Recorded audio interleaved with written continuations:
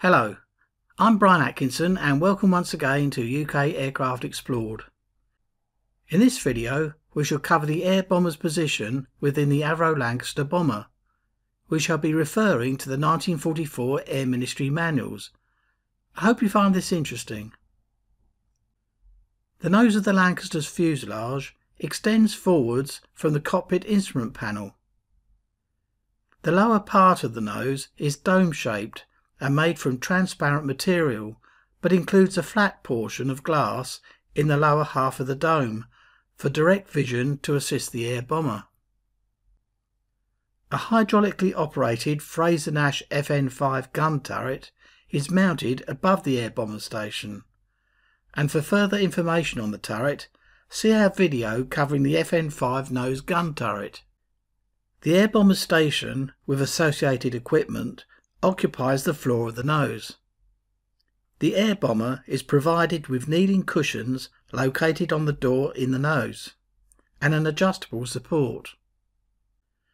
The prone position enables the front gun turret to be used while the air bomber is at his station. In front of the support, provision is made for mounting a Mk.II automatic bombsight, or in aircraft incorporating modification number 468, a Mk.XIV bombsight is fitted, as shown here. The computer for the Mk.XIV bombsight is mounted on the port side of the nose, and above the computer is the cock controlling the air supply from the automatic control system. Here's the Bombsight gyro unit sighting head Mk.XIV, and to its left is the Bombsight auto steering unit Mk.IV. The unit enables the air bomber to adjust the aircraft's flight path during the bomb run to obtain the best possible sighting solution through the sighting head prior to releasing the bomb load. Mounted on the port side is the Bombsight Switchbox. It provides electrical current for the bombsight's gratical lamp and for a lamp that illuminates the drift scale on the course setting indicator. The drift scale lamp is controlled by a dimmer switch in the top left hand corner, and the gratical lamp is controlled by a rheostat and tumbler switch mounted on the right hand side. We shall be covering the Bombsight Mk.XIV in much more detail in a future video. When the TR1196 transmitter receiver installation is fitted, the air bomber's press to transit switch is located on the port side at the forward end of the nose. A target map case is provided on the floor below the air bomber's support. On the starboard side of the nose is the air bomber's panel. Fitted on the panel are the following: a 16-point Connell bomb pre-selector switch panel. The 16 switches refer to a possible 16 bomb stowage points. However, the Lancaster has 15 bomb stowage points fitted in its 33-foot long bomb bay. The air bomber uses this switch panel to select which bombs were released over the target. This enabled bombs to be retained for a second attack. The master Jettison pull safety handle can be seen to the right of the panel. The pilot also has access to a bomb jettison switch type H and a Jettison pull handle that is mounted on the starboard side of the instrument panel. The stick bombing timing device shown here is used to set the time delay between the release of each bomb, and the round dial below is the bomb interval trimming dial. Here we have the bomb dropping selector box.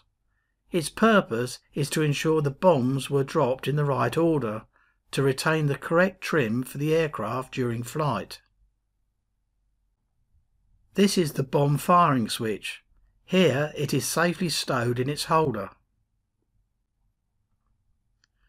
Just above the panel is the on-off switch controlling the heating of the 4,000-pound bomb release gear. It controls the heating of the centre bomb gear housing in the intermediate centre portion of the fuselage. To the top right of the air bomber's panel is the panel lamp and switch. The lamp is fitted with a coloured filter to assist with dimming. A stowage for the air bomber's height and speed computer is also provided in the starboard panel. Below the starboard panel is the mounting for the F-24 camera control switch, and to its right the photo flare firing switch. The F-24 camera is fitted with a heating muff and is installed on an adjustable framework on the rear port side of the nose, above a circular window directly under the camera lens, as shown here. A hinged inspection door for the bomb compartment is formed in the bulkhead at the rear of the nose, and a socket is provided for connecting an inspection lamp. A flexible oxygen connection for the air bomber is fitted on the port side, and an ivorine writing pad and pencil on the front former. Glycol de-icing for the air bomber's window is operated by a hand pump on the port side of the fuselage nose. If the pump is operated once a minute, it delivers fluid at the rate of 2 pints per hour.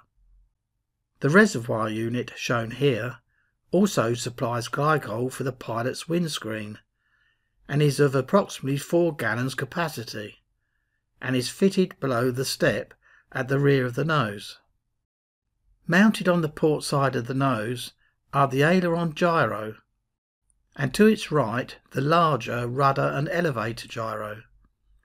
This diagram illustrates the required piping and items of equipment needed for the Lancaster's automatic pilot system, affectionately known as George. To the rear of the air bomber's position is the forward bulkhead forming the front face of the bomb bay. Mounted on this is the air bomber's parachute stowage, and to its left the black cylindrical air dryer for the automatic controls. In the floor of the air bomber station is the main emergency parachute exit door.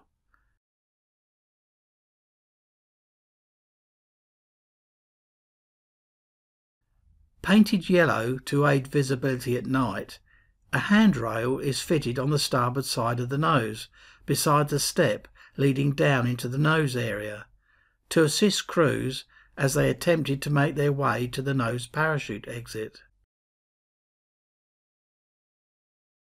Well, that's it for this video. I'll be posting a special video covering just the Bombsight Mark 14 in much greater detail soon. If you like what I do on this channel, please click the like button and consider subscribing. And also click the bell. Remember, it's free and you'll receive notifications when my future videos are posted. Thanks as always for watching, and I'll see you again next time. Bye for now.